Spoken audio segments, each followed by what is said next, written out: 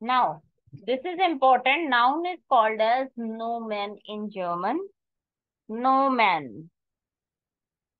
So there are four articles in German: masculine, feminine, neutral, and plural.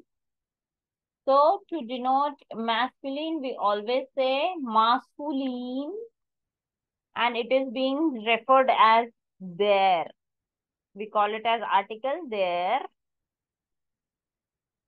Feminine is feminine and is being referred as the, as in the article.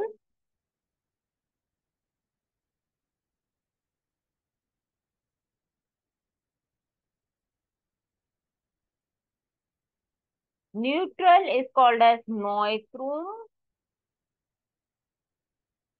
Neutrum.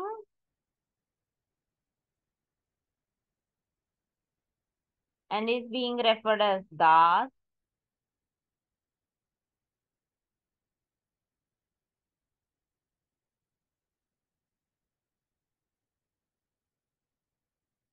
And plural is plural. Spelling is same, pronunciation is different. Plural.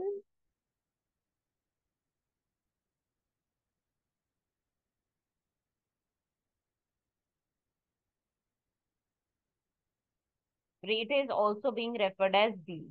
So there, the, das, the. These all are called as articles, which denotes the gender of the noun. Every noun has a gender.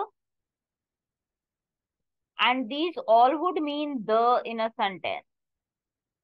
If you see, these are written and after them any noun is written. Every noun will start with the first alphabet as capital. So these all would mean as the.